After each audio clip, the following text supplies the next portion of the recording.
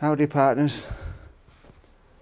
So, getting this sick soil out of the greenhouse, and what I plan to do is put it outside so it can weather a bit.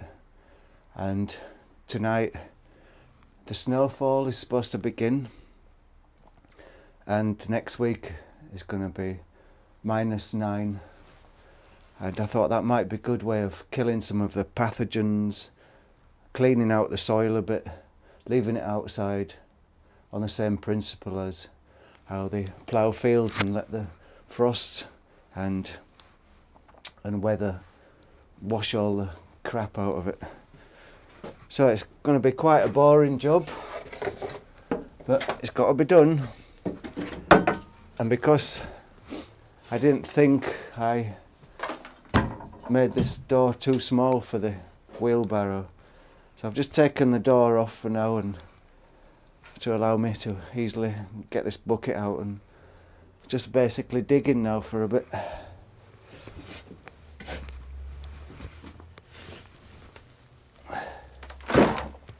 You think you build a greenhouse and you think everything's going to be under control in there.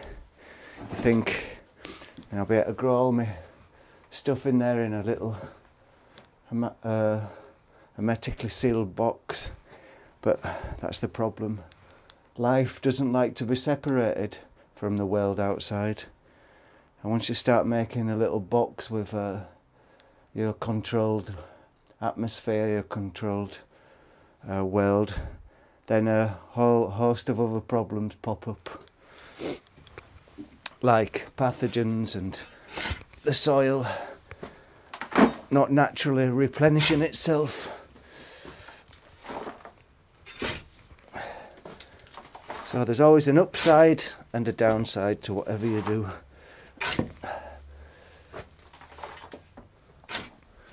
We see it in everything that men try to make, that humans try to make.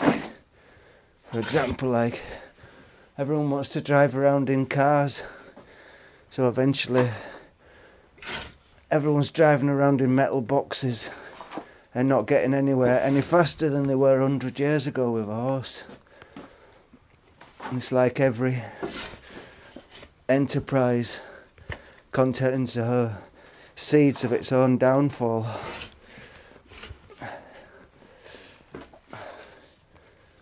We try and cure diseases. In Africa, for example, little place, little village, 500 people have all got malaria, and then the missionaries come in, give those 500 people in the village some malaria tablets. Everyone gets better, and in 20 years the village has got 20,000 people living there, but no one's got malaria, but everyone's starving because the area can't support that many people. And in a way, the malaria kept the levels of people to a manageable problem. So mankind's trying to do good by getting rid of the malaria, but you end up with 20,000 people suffering from starvation. And if you just think about amount of suffering, human suffering, then by giving out those malaria tablets, the net suffering has increased. So that's just one of those funny rules that whenever you start messing with stuff, it often gets worse, even though you're trying to improve it.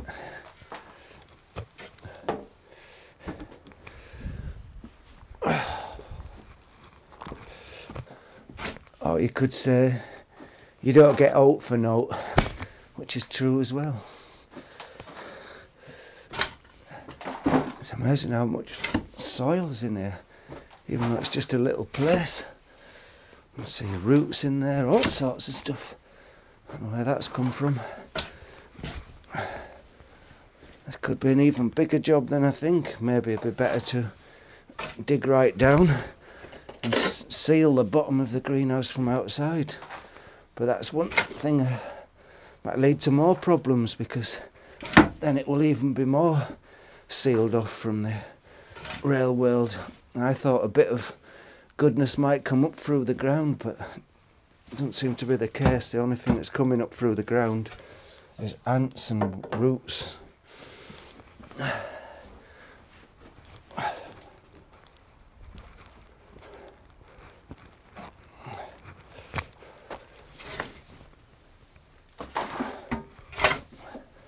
But it seems funny that I was just watching Dan's channel the other day, and in a way that's what I've been planning to do this for a long time, but Dan kind of spurred me on to doing it, because his greenhouse, his onions are getting a bit tired with the soil gone dodgy, and so I did it. But it's not just Dan, it's my mate Yoshi, who's got a greenhouse.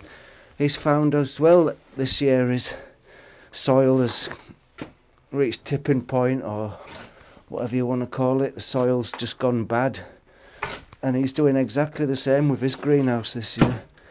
And maybe it's something to do with us. Last winter where we had no frost really, to kill off some of the beasties.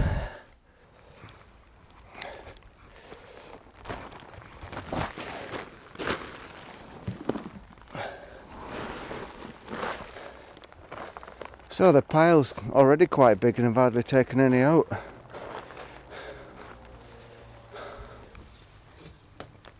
I don't know what these roots are growing in here, where they come from. They're nicking all the nutrients as well. So I should have done this last year really, because I could see the quality of the plants going down last year. And like I said, I knew in my heart of hearts something was wrong. So, you know, when you build a greenhouse, you think that's it, but like everything else, it's a kind of entropy working, and if you don't put the energy in, then everything will resort back to a kind of chaos and not as you want it. So I purposefully didn't fix these stones in permanently, because well, I knew something like this might happen in my deep down. So we'll just take these stones out as well, leave them outside for the winter to get a nice cleaning as well.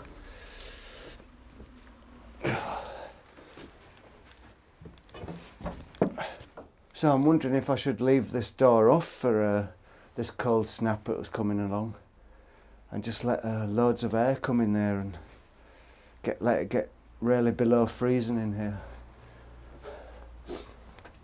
Now we'll see.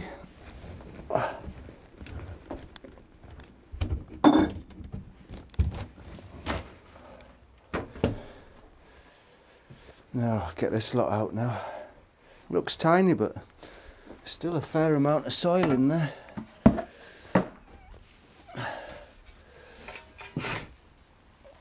Bone dry.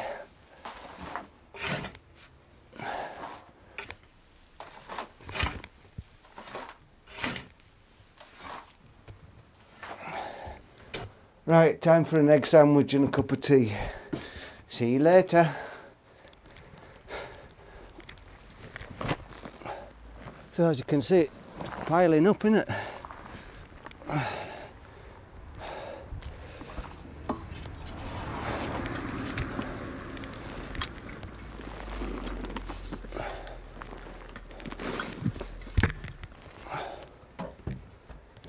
So, most of it out now.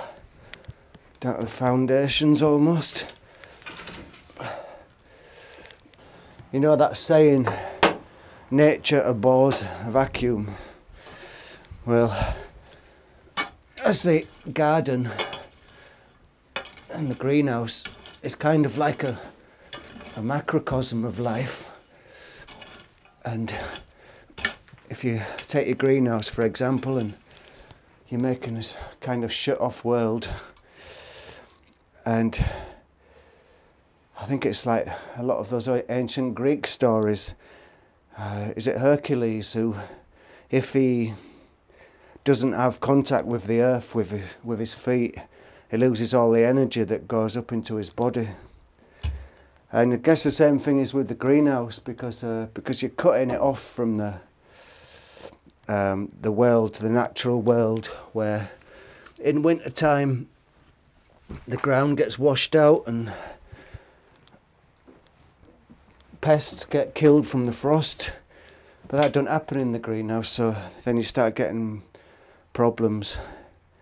Just as Hercules could not carry the world anymore when his feet were off the ground. And I can't remember how the story goes, but somebody lifted him off the ground for a while so he'd lose his power.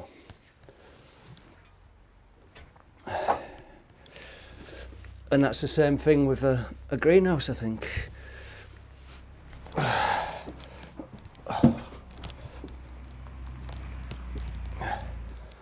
So what I'm attempting to do is restore Hercules' foot to the ground and put this soil outside to try and so it gets a bit of soul food, or whatever you want to call it. And I've just had a cup of tea and an egg sandwich and a quick look at the weather for next week, and now they've updated it and it's going down to -16 next week, so that should be good to kill any stuff in the soil. As I was saying about nature abhors a vacuum, and the garden being a kind of a world in miniature, microcosm of the world, makes you wonder about, like men moving into cities away from the land, and we get all the problems. We've got the advantages of the cities where everyone can get food easily transported in, and people move around quickly, and communication and all the plus points of living in a city. But then you get all the minus points, and if a city gets too far away from its roots, then perverse things start happening, I guess. So just about down to ground zero now. Back to the original earth that the greenhouse was built on.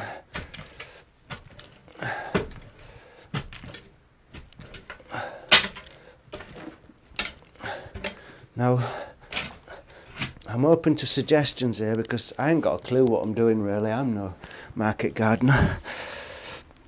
But I was wondering, would it be worth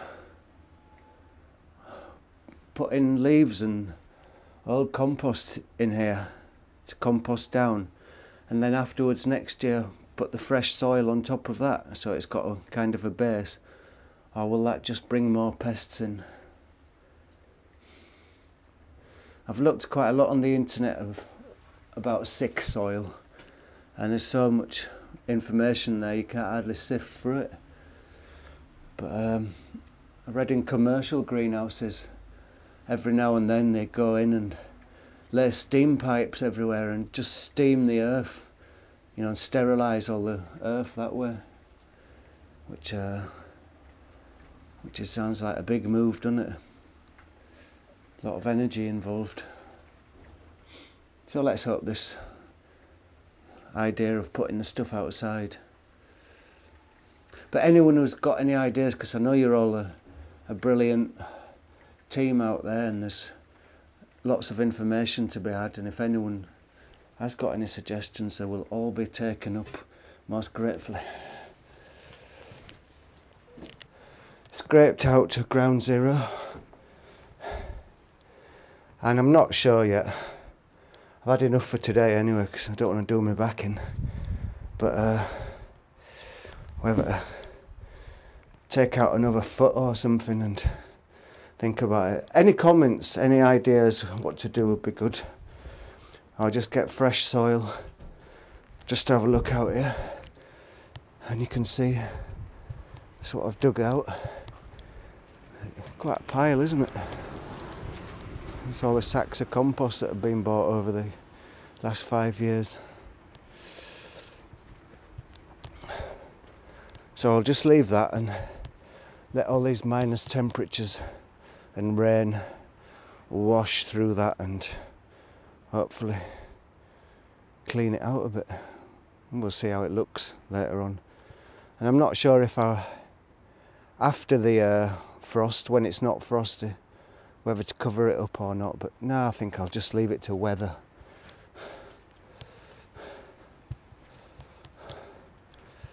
Another thing I might do as well is dig this bank out here along there so I can get round there with a wheelbarrow, because it's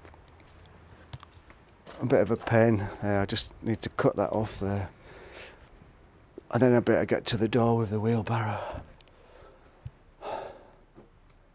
So that'll do me for today, digging anyway.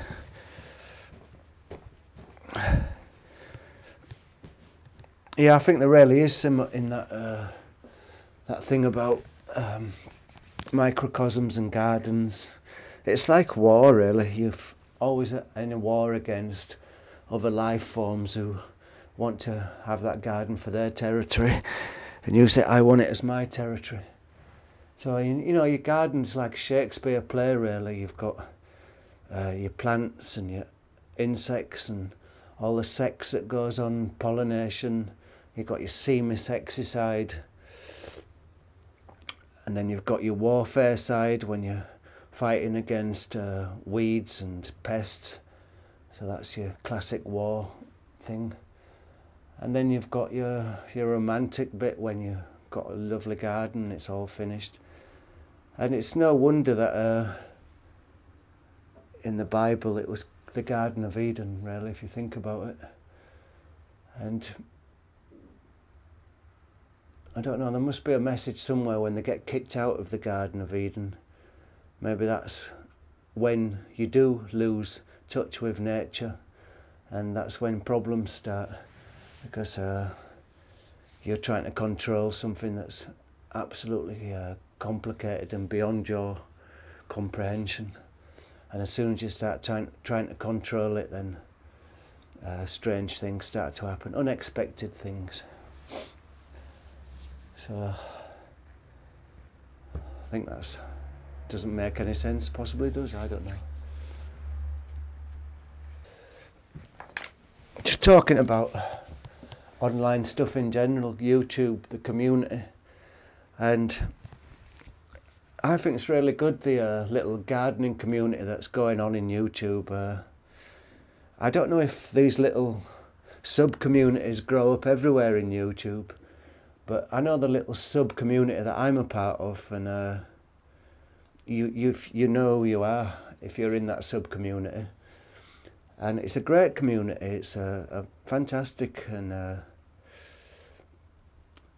makes gardening more interesting when there's a... It's kind of like a group of people who meet down the pub and talk about the gardens. And just such a great bunch on YouTube that this little sub-community is fantastic. I really like it. And I wonder if there's other communities like that on YouTube with different subjects, but our one's been around for about, I'd say about 6 or 7 years now. And lots of nice guys on there, and long may it prosper, whatever Spock does. So I'm thinking of just leaving this door off and the flap open while this cold stormy weather comes. Maybe the flap, no. Just so some nice cold air and wet cold air can come in here and neutralise the situation a bit. And all the cats can come in and shit in here, which they will do on this pile of soil out here now.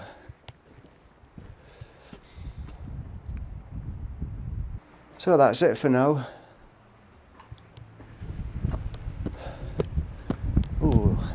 and rough. Snow's supposed to start tonight, so looking forward to that like a little kid. So next time I see you all, it'll be all white and snowy. Have a great day.